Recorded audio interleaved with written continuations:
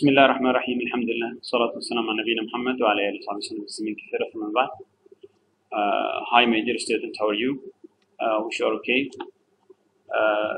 Here we are in lesson number 4. We skip number 3.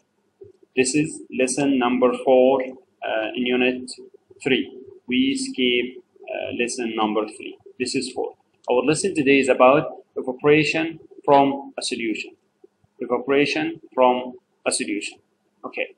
We have a small activity, guys. We'll start with it, inshallah. This is salt solution, and this is heat. Okay.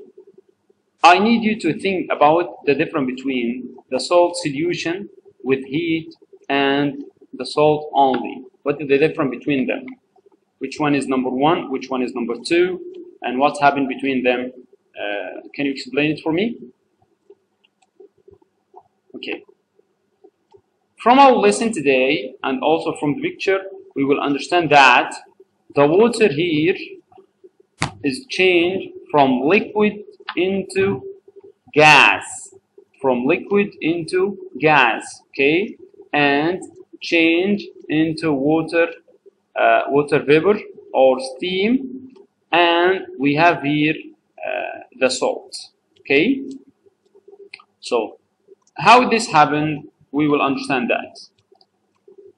Our objectives for our lesson today, we need to know that evaporation occurs when a liquid turns into a gas, and we need to understand that when a liquid evaporates from a solution, the solid is left behind.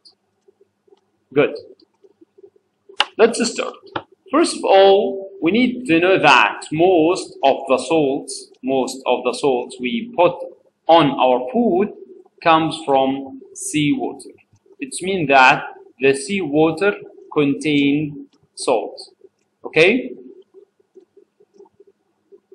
This seawater is made up of salt and water. Okay? Again, this seawater, it's made up of salt and water connected together or dissolved.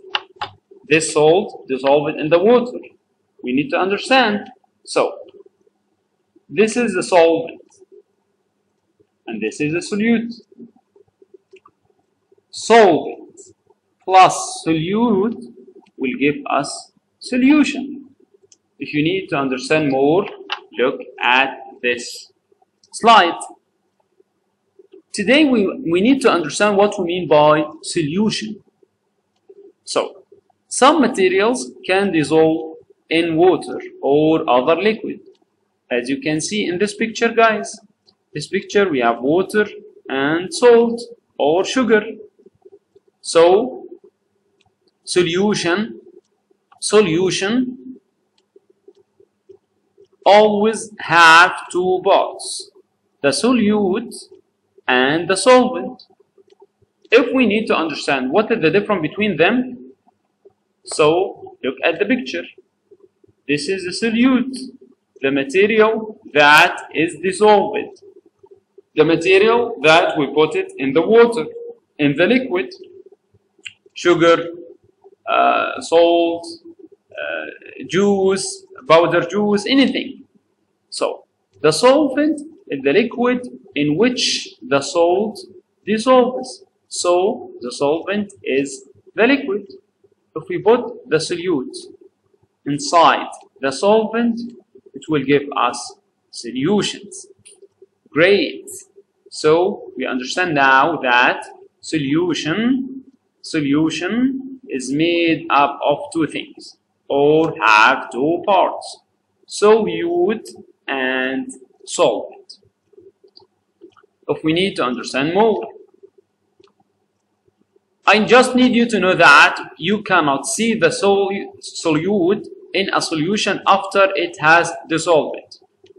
It means that if we put the sugar or the salt inside the water and we move it, so after maybe 1 minute or less than 1 minute, you cannot see the solute. You'll just see normal water. Why? Because the particles of the solute move in between the solvent particles when they dissolve. This means that the parts of the salt will go inside the particles of the water, will connect it together, so you cannot see them. If you want to be sure from that, we have a small activity here. We will get some salt and we'll put them here in this water. So, can you get the salt back? This is a question for you. Can you get the salt back? We put this salt inside this water. Okay, you get it? After that, you cannot see the salt. Okay, I need you to get this salt back from this water. Can you use your knowledge of evaporation to get solid salt from a salt solution? Like, make a salt solution from 5 milliliter of salt and 50 milliliter of water. Predict what will happen when you evaporate a salt solution. Give a reason for your prediction. Look at me, or look at this picture. Guys, if we put this salt inside this water, we will have solution. Good job. We will call it salt solution. This is called solution. If we need to get this salt back, we will take this solution and put it on the fire. We'll let this solution get energy or get heat. What will happen? We know that all liquids can evaporate, can change from liquid to gas. So, if we put it on fire, the water will get energy and it will change into steam. And we will have the salt down. Someone will ask me, Mr. Sami, why the salt cannot evaporate?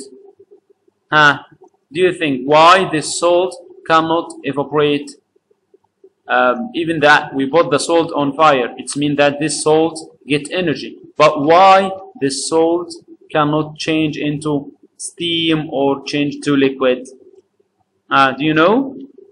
Because this salt is solid, not liquid. And we said that the evaporation just happened only for liquid. Do you understand? It's very easy. Thank you very much, my dear student. I wish you that you understand our lesson today, and stay home and stay safe, please. Thank you so much. Inshallah, we will meet you in the next lesson. Bye.